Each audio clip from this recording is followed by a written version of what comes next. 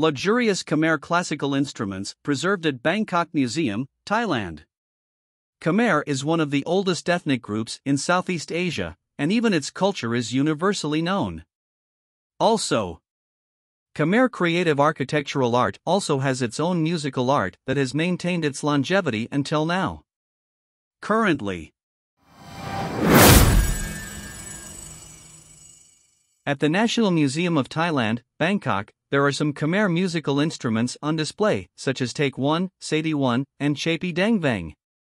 2 spiders, 3 spiders, 1 trumpet, 2 trumpets, a total of 12 instruments, some of which are luxury musical instruments, some with snail shells, some with ivory burial, and exquisite designs include the royal seal, Tep Pranam, and other designs.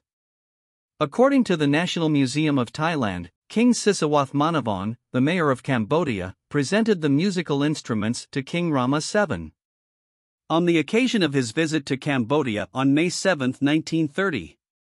This is an important testimony to the relationship between the ancient Khmer-Thai dynasty and is also an important proof of promoting other Khmer tools to neighboring countries.